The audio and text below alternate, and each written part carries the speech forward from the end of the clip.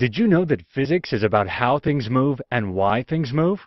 It was Isaac Newton who discovered the three laws of motion. He was a scientist who lived from 1642 to 1727. Let's first learn about the first law of motion. It is also called the law of inertia. It states objects will remain at rest or in uniform motion in a straight line unless acted upon by an external unbalanced force. To understand Newton's first law completely, we need to learn about inertia first. See, this is a very large sofa. What's special about it? It's stable. It is not moving. Now go ahead and try to move it. Oh, you can't. It's not willing to move. You can't move it as it is very large. Now try to move this small stone. Good. You can move it a little bit, but you had to put in a lot of effort. It was also like it didn't want to move from its original position. Even the smaller things don't want to change their positions. They don't want to move. Even a small stone takes some effort to move. This is the first rule of physics. Things like to stay where they are. No object in this universe would start moving unless some external effort is put on it. It's like all things in the world are lazy. Now the question is, if things are lazy and they don't want to move, then how does the movement happen? The answer is that there are so many things in the universe which push and pull other things and force them to shift their positions, like you force the small stone to move.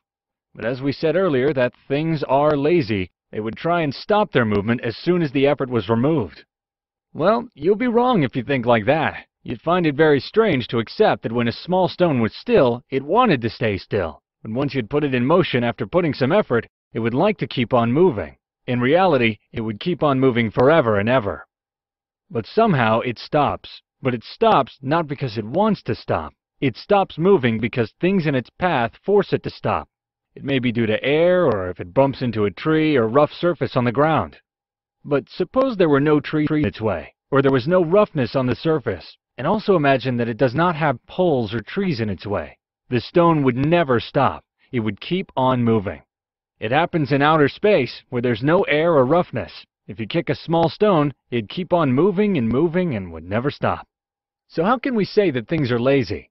See, the small stone wanted to move forever, but it was stopped by the resistance of air, trees, or roughness of surface.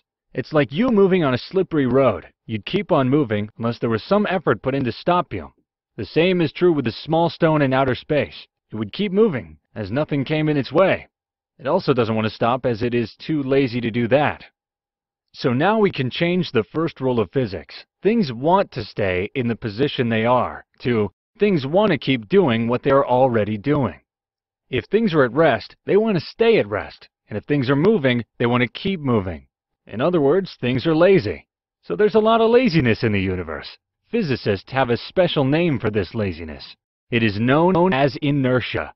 So now you understand Newton's first law of motion. Can you write it? Well, you are very much right.